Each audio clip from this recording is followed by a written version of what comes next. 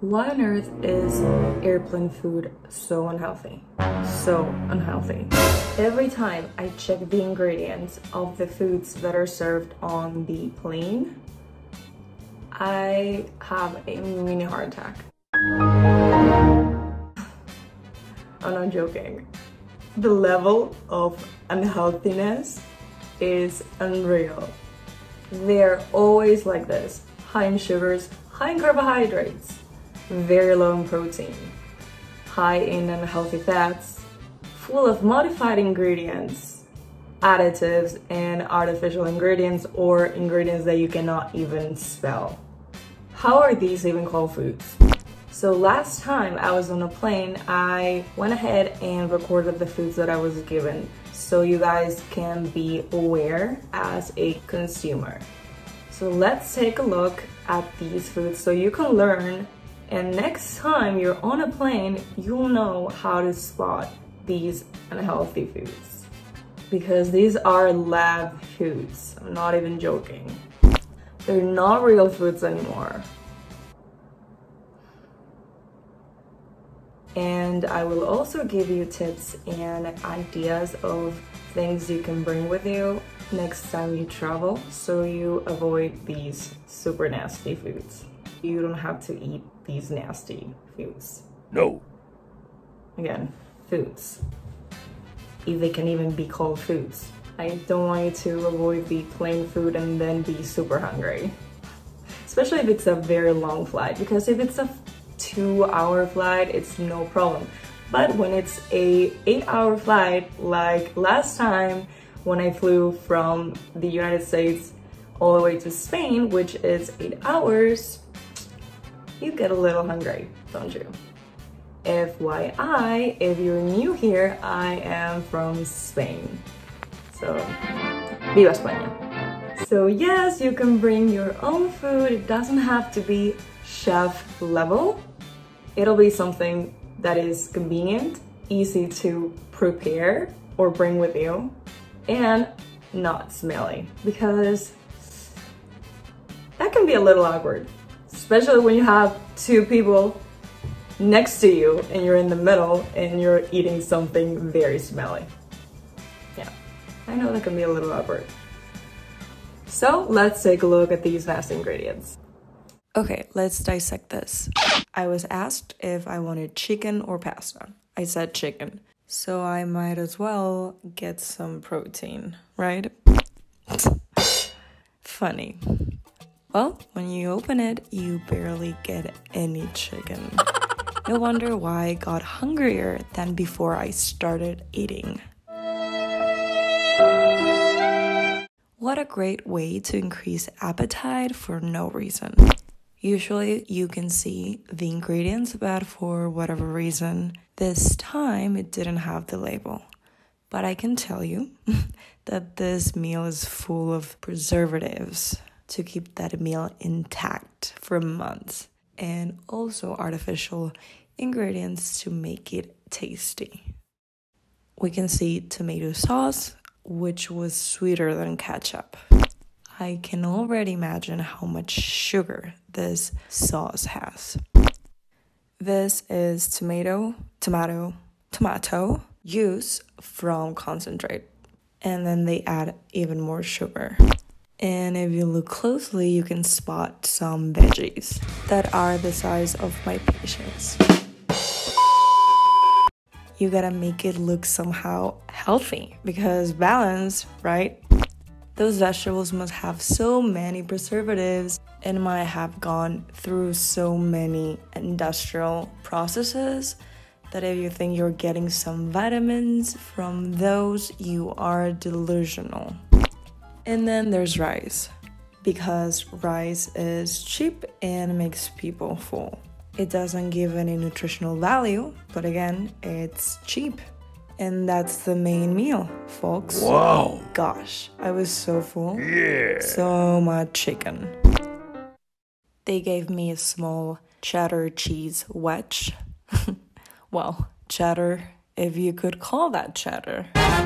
Okay, let's look at the ingredients. Reduced fat cheddar cheese.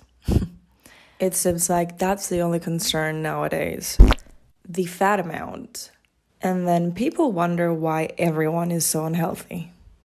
It's all about reducing fat instead of actually feeding people and giving them real food, not a food full of preservatives and names they cannot even spell.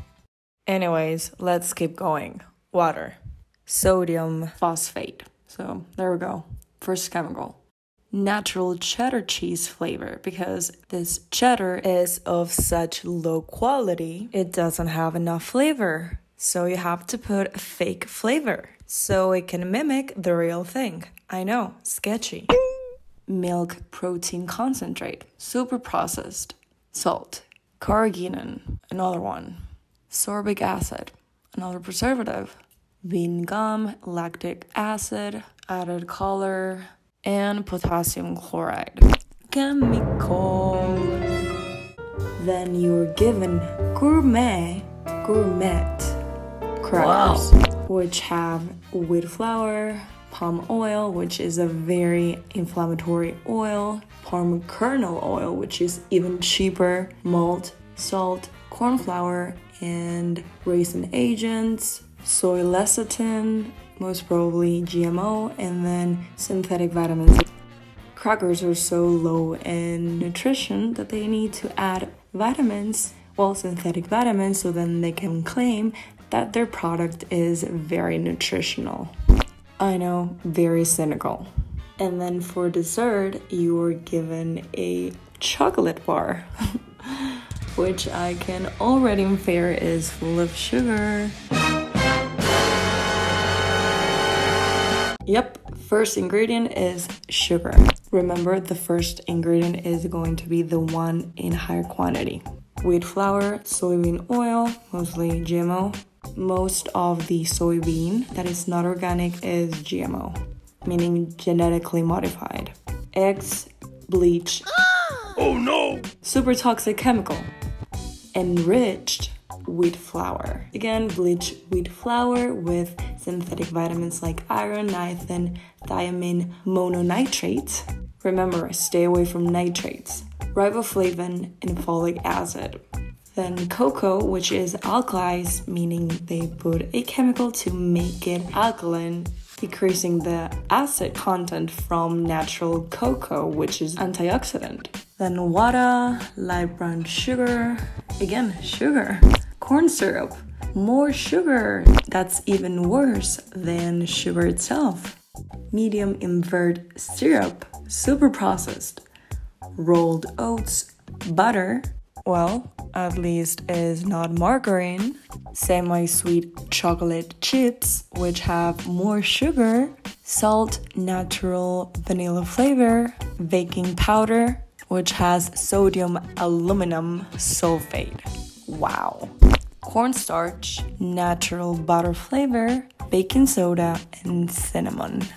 And now let's look at the macros. 16 grams of sugar and 25 grams of carbohydrate for that tiny thing, and 8 grams of fat. And we know that fat doesn't come from healthy fats. So you're adding very inflammatory fats with a lot of sugar and a lot of carbohydrate. It's a horrible mix. And it's full of artificial ingredients, preservatives, and modified ingredients. What a concoction. And then they give you a salad, because again, balance. Isn't that the saddest salad you've ever seen? Which is iceberg lettuce, not green enough, probably super processed. That salad, which is basically iceberg lettuce, dead iceberg lettuce, ultra processed, ultra frozen lettuce, serves zero purpose. Pow!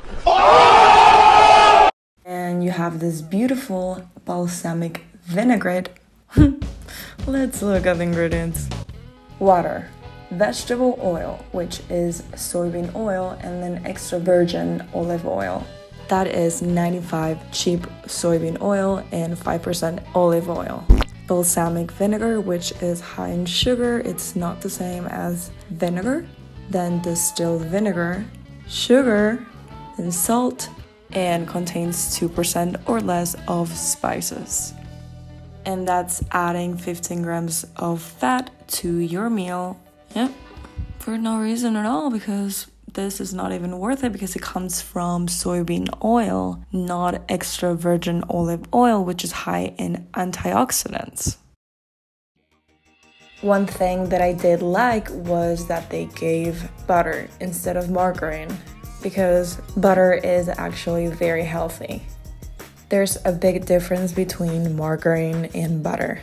Margarine is made out of cheap inflammatory oils, whereas butter comes from the milk of cows and it's high in vitamin K2, calcium, and vitamin D.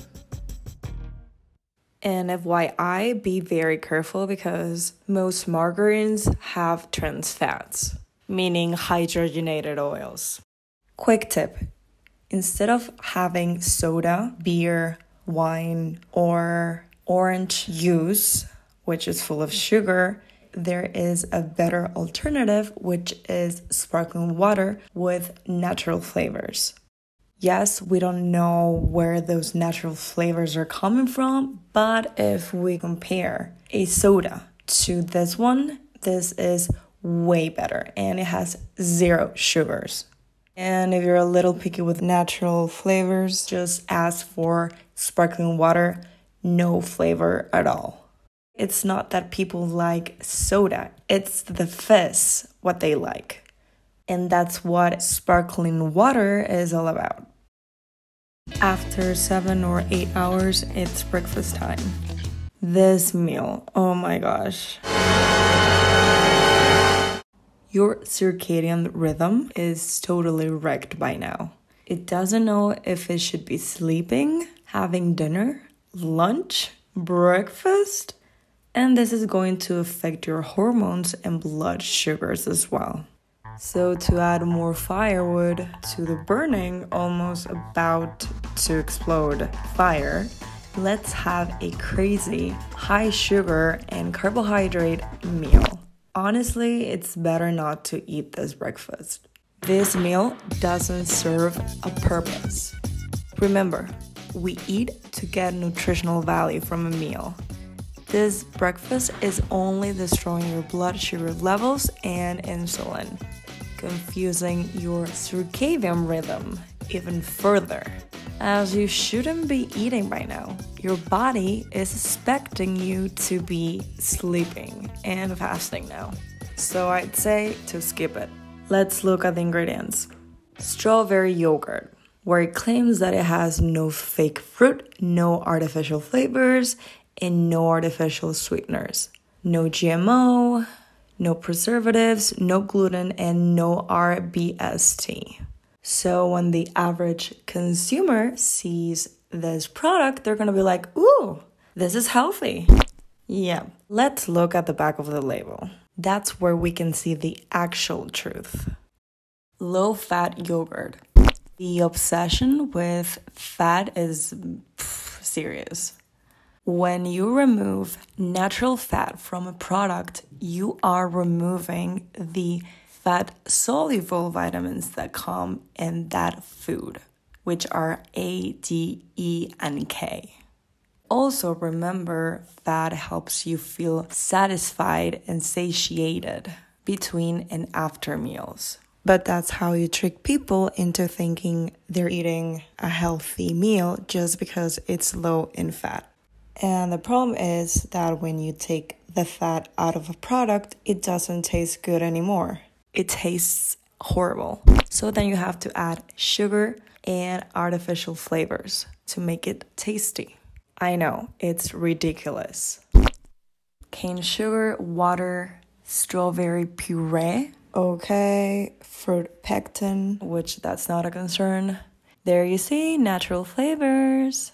Locust bean gum, lemon juice concentrate, gum, not a concern. Fruit and vegetable juice concentrate for color, and at least it has 6 types of active cultures. Then they can claim their product is full of probiotics. Yeah, it's also full of sugar. This small yogurt has 11 grams of sugar and 9 grams are added sugars. Okay, so from those 11 grams of sugar, 9 are added. The rest are naturally occurring from lactose from milk. The rest, added sugars. So basically, you're not getting the fat-soluble vitamins that come from the milk because the fat was removed, and then it's full of sugar. Pointless. But it gets worse. This bar is basically candy. Why would someone have candy for breakfast? 12 grams of sugar for no reason at all, and 2 grams of protein. Yep. And then the last thing, which is kind of decent, is this.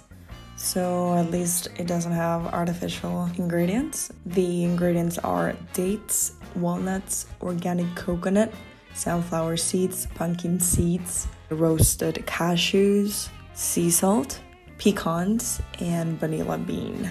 Finally, some healthy fats. Although, keep in mind, dates are very high in sugar. So if we take into account the sugar from the yogurt and the bar, that's a lot of sugar for breakfast. And now let's talk about food swap ideas or snacks you can bring on your next flight. So there are many options of things you can bring on a plane, such as healthy protein snack bars, always clean ingredients with no sugars, high in fat and protein for satiety, jerky or beef sticks, nuts, seeds, and nut butters, like a peanut butter sandwich, no sugars, cheese, fresh or cheese crisps, veggies with dips, cheese or spreads, homemade meals in a meal prep container, for example, chicken or meat with veggies, or even salmon, smoked salmon. That one doesn't smell as much. Hard-boiled eggs, those are super convenient and don't smell at all. Ham and cheese roll-ups, pork rinds. You can make your own brownie, your healthy brownie, high in fat and protein with eggs and healthy flours like nut flours or coconut flour. Or if you don't have the time, you can always buy something fresh and healthy at the airport. So remember, something that is high in protein and fat. Remember, always healthy fats and proteins. And also try to add veggies to those meals. And yes, you can even bring dark chocolate. So remember, always 80% or more. The options are endless. Just be a little creative and think about things that you like, that you enjoy, and that will be convenient for you to make and bring. Don't obsess either. It's just gonna be one flight. You can always eat once you get there. So again, don't go crazy either. So yeah, that's all. I hope that was helpful, and I'll see you on my next video. Goodbye!